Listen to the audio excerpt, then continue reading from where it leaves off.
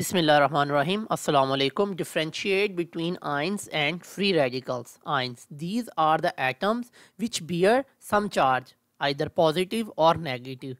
जबकि free radicals, these are the atoms that have odd number of electron, maybe 1, 3, 5 like this, or you can say that unpaired. एक और चीज़ ध्यान में रखिएगा, ions की energy radical की एनर्जी से हमेशा कम होगी, और आप कह सकते हैं कि रेडिकल जो है उसकी एनर्जी जो है वो ज़्यादा होगी एज़ कम्पेयर टू आयंस.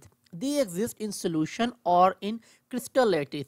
जबकि free radical they can exist in solution same like ions but as well in air, जबकि ये एयर में नहीं होंगे.